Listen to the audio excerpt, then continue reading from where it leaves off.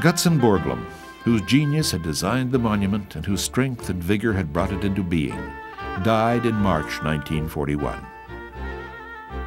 Lincoln Borglum continued the work, perfecting details on the Lincoln and Roosevelt faces, and started on Washington's coat collar.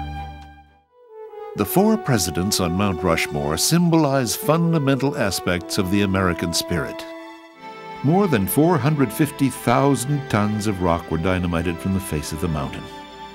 That, along with the rest of the granite that was chipped off by hand, still lies where it fell in the man-made talus at Rushmore's base. Just a few miles from Mount Rushmore, another modern wonder of the world is taking shape: the Crazy Horse Memorial. The great Indian chief is being immortalized in stone as a tribute to the North American Indian, with jackhammers and drills, supersonic torches, giant bulldozers, and high explosives.